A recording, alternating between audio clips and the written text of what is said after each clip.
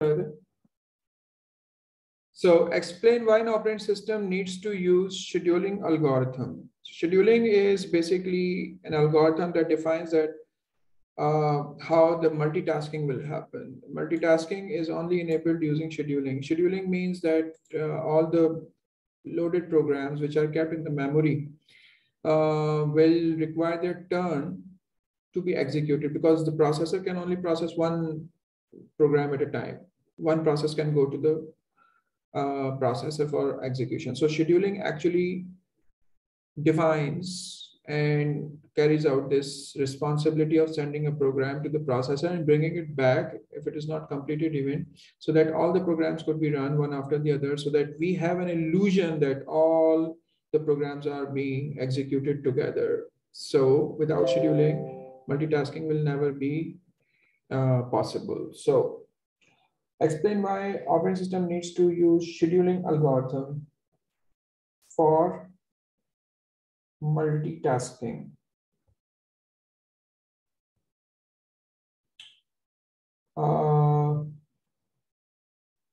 For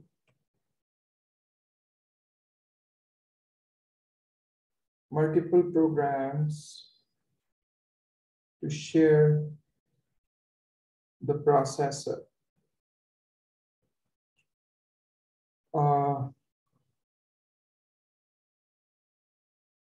So that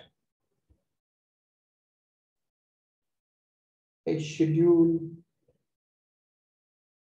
to execute high priority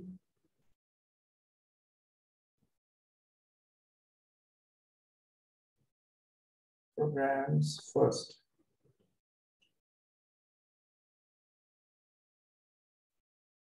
So that a fair execution time could be planned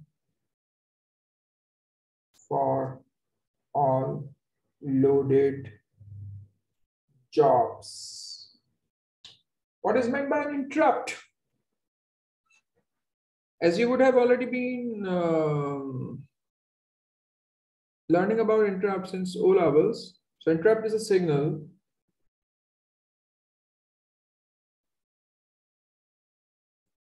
from a hardware or software source that requires the attention of microprocessor.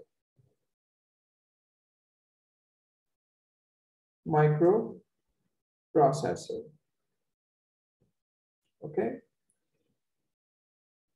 A computer system uses multi-programming. Okay. The low-level scheduler decides which process will get next to the processor. So actually you have to know that there are three types of schedulers: high level, low level, and medium level. High level schedulers, when the job gets into the ready queue, they actually put the job in they load in the RAM and then put the job in the ready queue. And if the job is moving between ready queue and running queue and held queue, waiting queue, in that case, this is the duty of low-level scheduler to run these jobs between these three states. And at any point, if the job that is loaded is not being executed, it is not meant for being executed, as sometimes what we do when we just load the job and leave it. So in that case, that job is neither doing any IO or anything. So this is just wasting the memory. But sometimes we need to have more space in the RAM so that we could load another program, but the RAM is low on memory. So in that case, medium level scheduler, what it does, it just points out and sees if any job that is not being used by the user and it is loaded in the RAM, means it is having most idle time.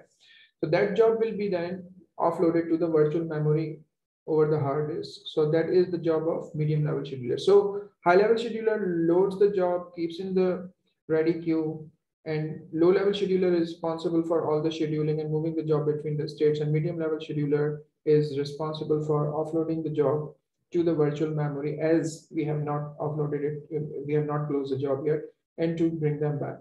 So they are talking about the low-level scheduler, decides which process get next to the user, sorry, the processor. One algorithm could be round robin. Round robin means everyone would have the same amount of time and they will go in turns. If there are 4 people, 4 jobs, they will be given 1/4 time. If there are 10 people, 10 jobs, they will be given 1/10 time. Okay, so that is round robin. No matter how large, how small the job is, every job will get equal amount of time. So eventually those jobs which are smaller in size will get out of the system and their time will be allocated equally among the rest of the jobs. So that is round robin, one after the other, same time. One job could be, one algorithm could be round robin, which means every process gets use of the processor in sequence for a fixed amount of time. That is time slice. The amount of time that is given to each job in round robin is called time slice. For a round robin algorithm, 5 processes are currently loaded and get the use of the processor in the sequence. Okay, the sequence you have to remember. Job 21, then job S, then job PT, then job 32, then job 42, and then return to job 21. So this is a round robin thing. Okay, now process job 32, there we go, has just completed its time slice. The following paragraph describes what happens next. Complete the paragraph by inserting the missing processes. So interrupt received from the low-level scheduler, save all the registers content for job 32 because it has to get out. Copy the saved registers for, then after 32 we have what, job 42. To the CPU, the processor will now process job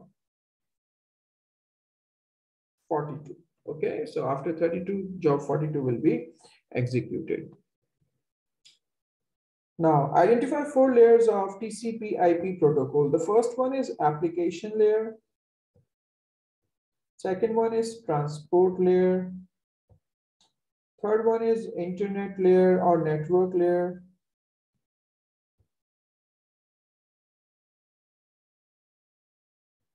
Fourth one is data link layer. So application, transport, internet or network, and data link layer. The TCP protocol suite is responsible for transmitting data across the internet using packet switching. Explain why packet switching is used when sending data across the network. Packets make best use of the network by sharing the bandwidth.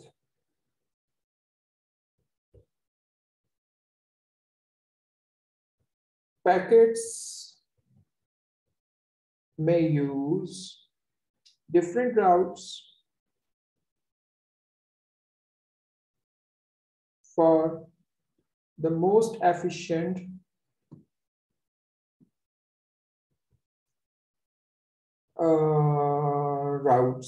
routing. Okay, each packet requires a header. Describe the purpose of the packet header. Packet header has sender and receiver's IPs and their sequence number and hop number and whatnot. Okay, so it has data about the packet, like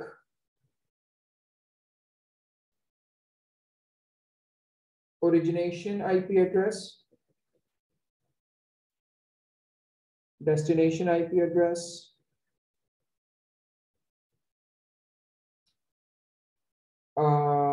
sequence number, hop number, and whatnot. Identify three items that should be contained in the identify three items that should be contained in a packet header.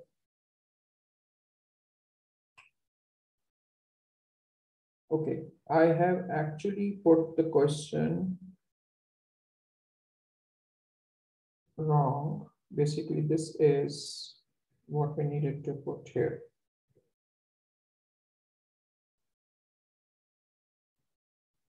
These are the items. Describe the purpose of header. To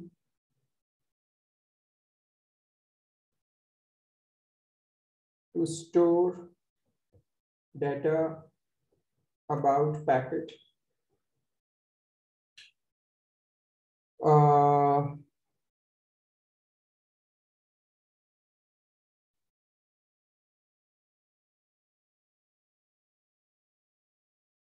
So that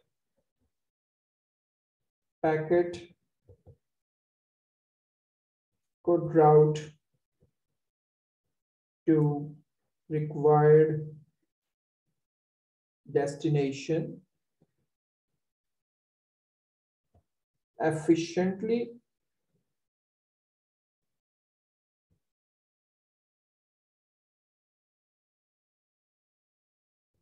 so that packet does not get strayed. Okay.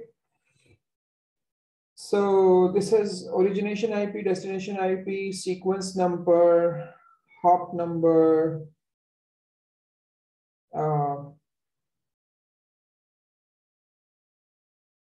whatever.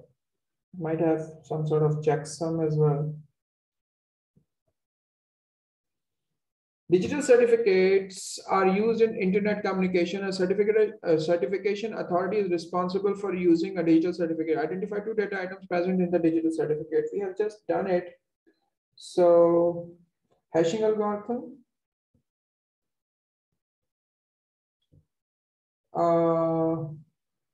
Digest, message digest.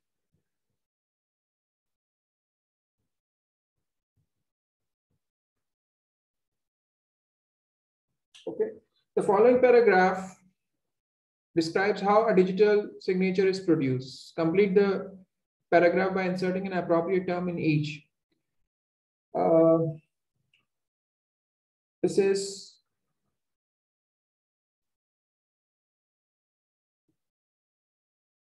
a dash algorithm, a hashing algorithm is used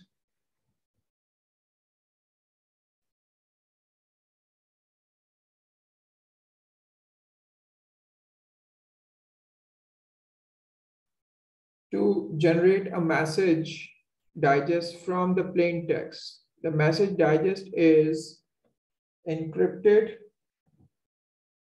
with the sender's private key.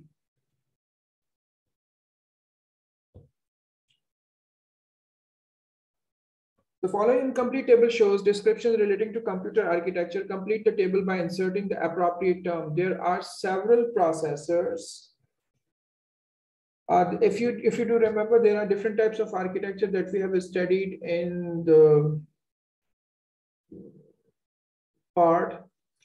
It was MISD, SISD things, if you do remember. The following incomplete table shows description related to computer architecture. It's not just one human architecture, it is different architecture as well. Complete the table by inserting the appropriate term. There are several processors. Each processor executes different sets of instruction on one set of data at a time. This is multiple instructions. Multiple instructions mean multiple program, and one data at a time means single data. The processor has several ALUs. Each ALU executes the same set of instruction on different sets of data at the same time. So single instruction, multiple data. Okay, so this is your graphic cards and all. There is only one processor. The processor executes one set of instructions, single instruction, single data. There are several processors. Each processor executes a different set of instruction. Each processor operates on different sets of data. So this is our nowadays computer. Multiple instructions, multiple data. Multiple instructions means multiple programs. Multiple data means every program is using their own data. It's the three characteristics of massively parallel computer. These are supercomputers. They have got enormous number of processors, and then those processors are being networked together and all. Okay, so a large number of processors.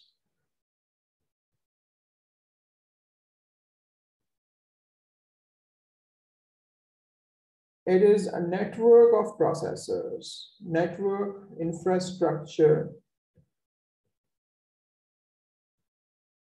is required to wire processors together.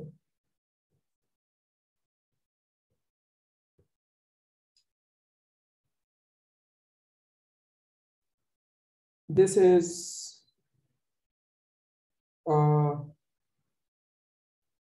coordinated computing. Means the work is decided among all divided among all the processors, and they do their own work. So that's it for this paper, which is October, November 19, P31. So thank you.